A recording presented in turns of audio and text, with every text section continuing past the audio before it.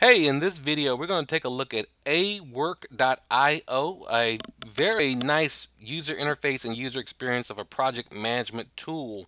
So we're going to go in, set up a new account, and start creating some projects. So stay tuned for this one.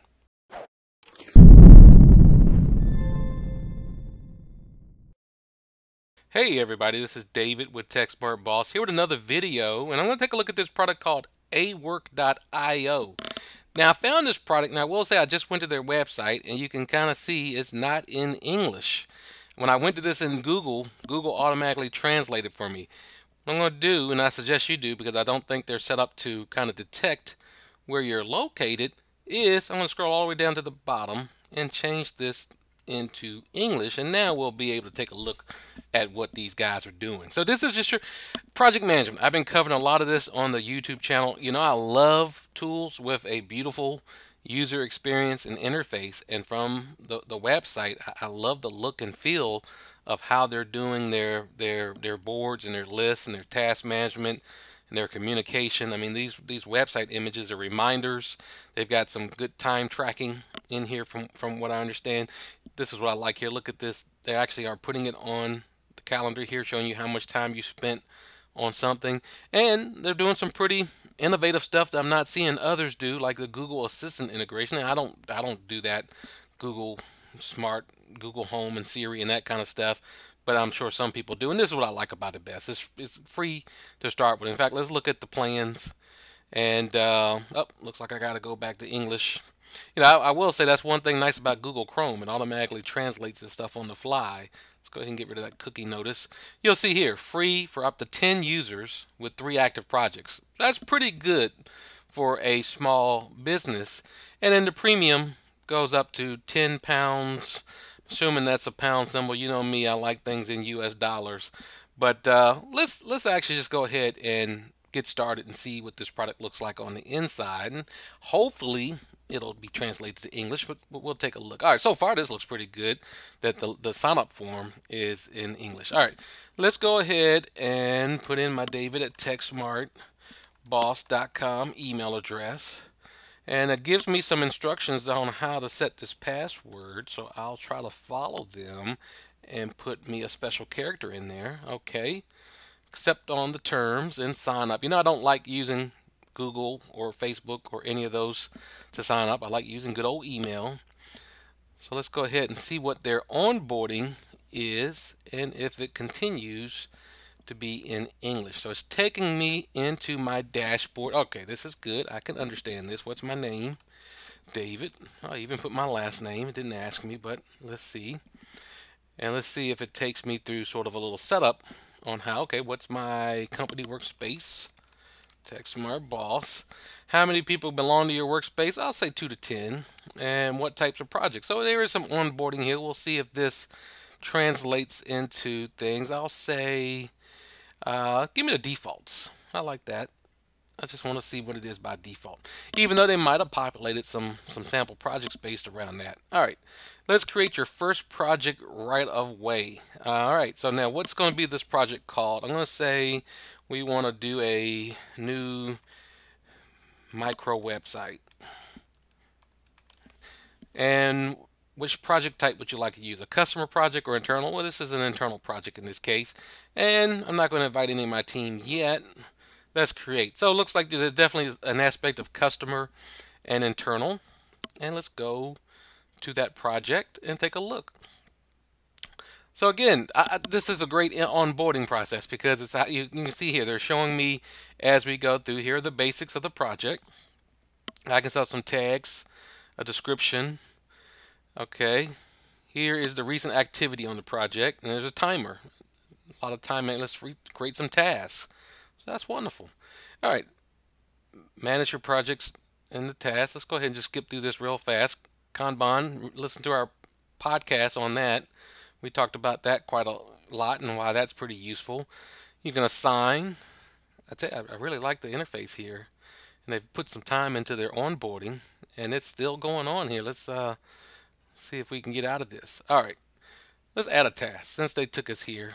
Let's add a task list first, and I'll call these major activities. And I spelled it wrong, but I won't worry about that.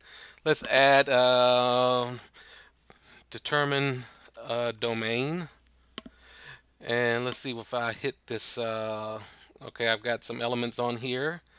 I can select from a, all right, that's just switches the task list. I can set a due date. Let's make that due then. I can assign people.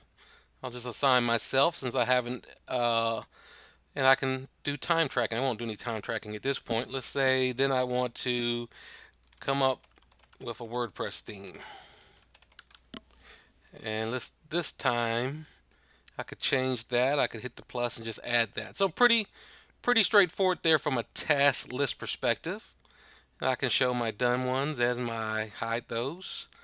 Let's look at the board perspective. So that's the Kanban structure.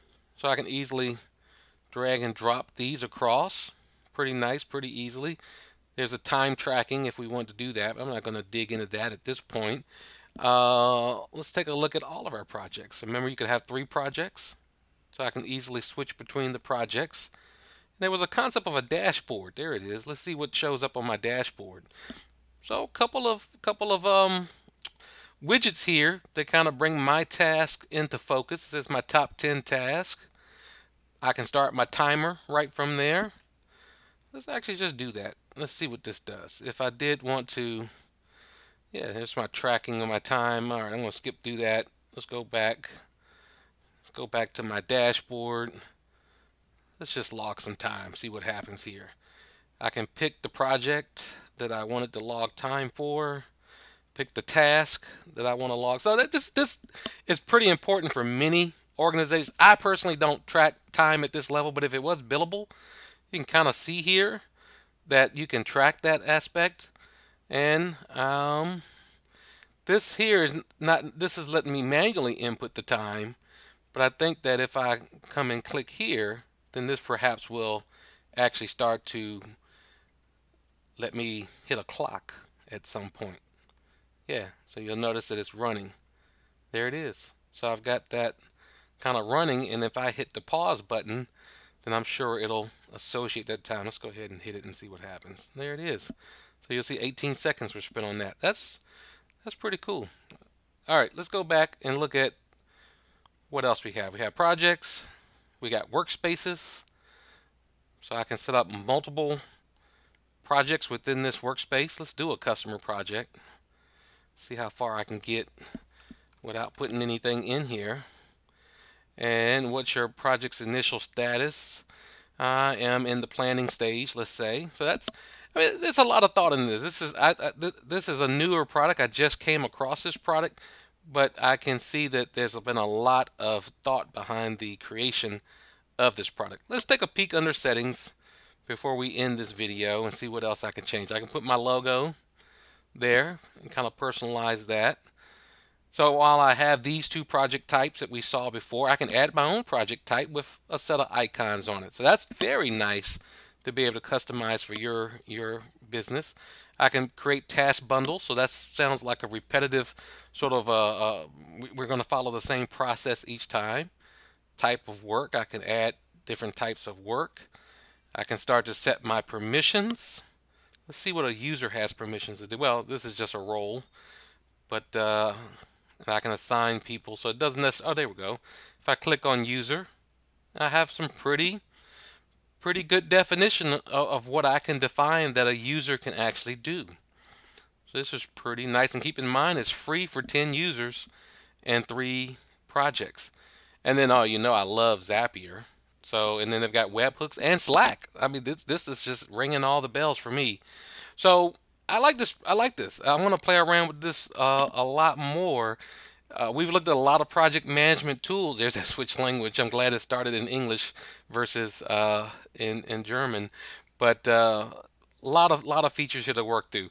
Check it out. Sign up for this free version before they change their mind.